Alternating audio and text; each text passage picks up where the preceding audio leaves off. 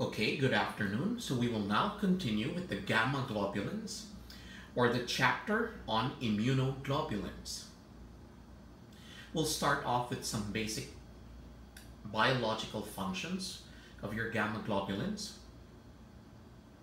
So let's take note that the immunoglobulin fraction is synthesized by the humoral system. So the immunoglobulin fraction is synthesized by the humoral system. Now we have three biological functions which is mentioned in the textbook for your gamma globulins. First is its role in immunization. Second is its role in your allergic or your hypersensitivity reaction. And lastly, the role of gamma globulins in the neutralization of foreign substances.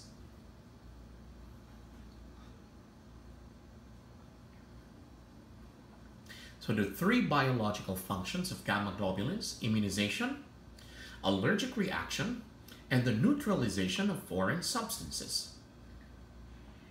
Now, from a biochemistry point of view, your gamma globulins have a basic structure.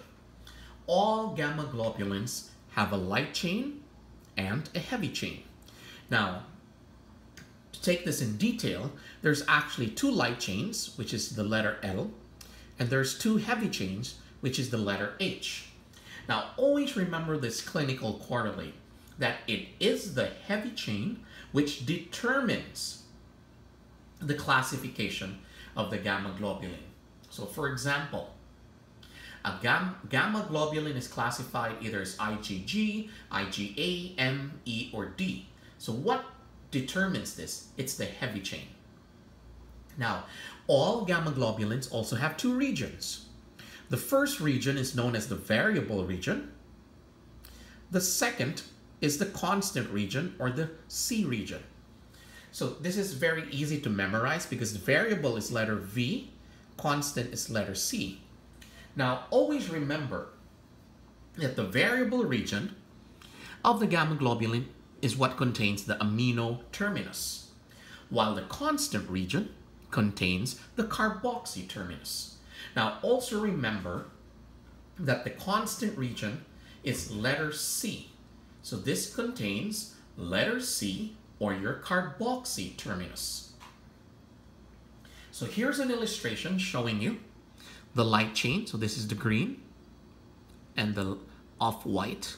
The blue is the inside, which is the heavy chain. And of course, what connects your light, which is outside, and your heavy chain, which is inside, is the presence of your disulfide bridges. So this is more simple. So let's do color coding. So the yellow is the light chain. That's outside. And what's inside, which looks like a letter Y, is your heavy chain. Okay? And this is the N, which is the amino terminus. This is the C, which is the carboxy terminus.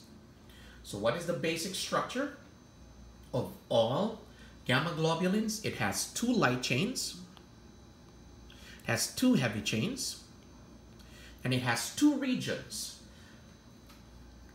The C, or the constant region, contains the carboxy terminus, and the variable region, or the V, contains the letter N, or the amino terminus.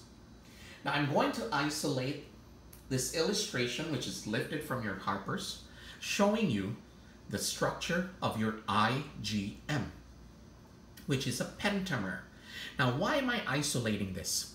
So this is one immunoglobulin fraction, and you will notice there's 5. So there's 1, 2, 3, 4, and 5. Hence the term pentamer. Now, why is this important? Because IgM is the only immunoglobulin which exists in a pentameric state. Now, since it is a pentamer, it is the largest immunoglobulin, and the clinical correlate here is, since it is the largest, it is too large to cross the placental barrier. Now, back to the classes of human immunoglobulins. We'll start off with IgG. This is a serum antibody which is produced in increased amounts after secondary stimulation. IgM is considered a natural antibody which is produced early in the humoral response. So IgG is the serum antibody produced in increased amounts after secondary stimulation, while IgM is the natural antibody which is produced early in the humoral response. IgA, this is the one that usually pops out, is the antibody which is found in external secretions. Magic word, IgA, secretions.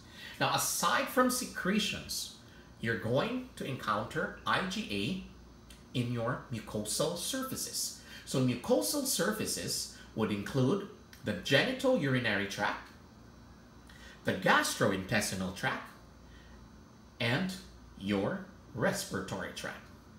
IgA also protects the nursing infant because IgA is the immunoglobulin which is found in milk, particularly the colostrum.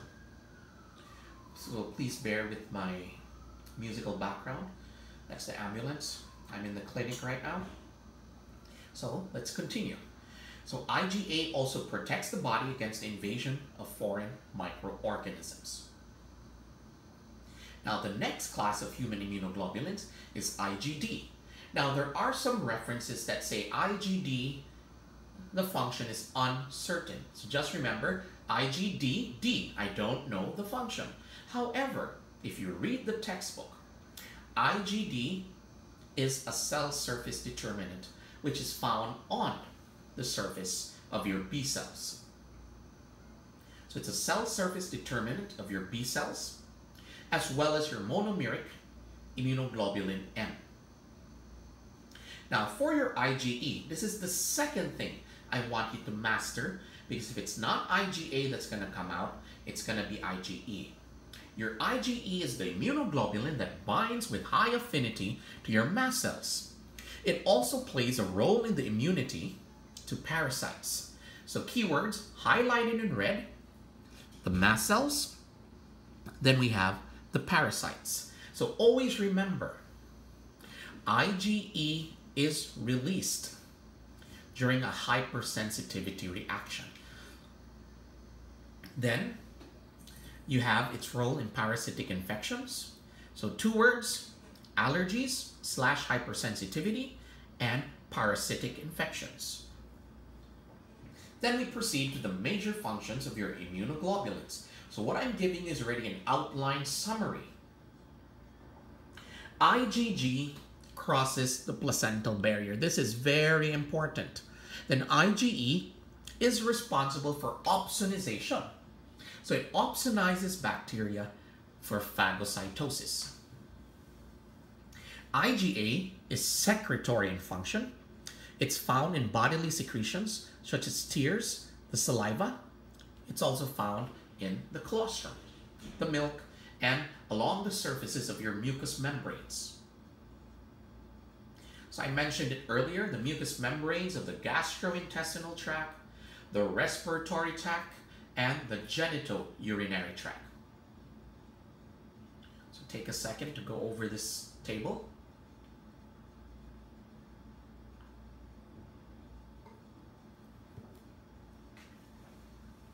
So lastly, the major function of your IgM. It is produced in the primary response and it does not cross the placental barrier. Therefore, at the time of birth, the predominant immunoglobulin is not IgM, but rather IgG. And we mentioned it is pentameric.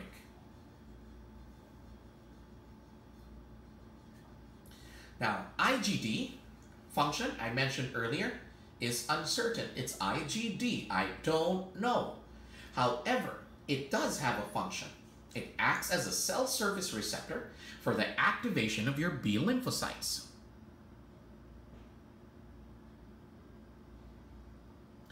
So major component of the surface membrane of B lymphocytes, and it acts as a cell surface receptor for the activation of your B lymphocytes.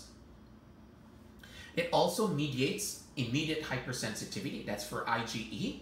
And IgE is associated with your eosinophils. And it defends your body against parasitic infections. So for IgE, mediates immediate hypersensitivity produced by your eosinophils. Then it defends the body against parasitic infections.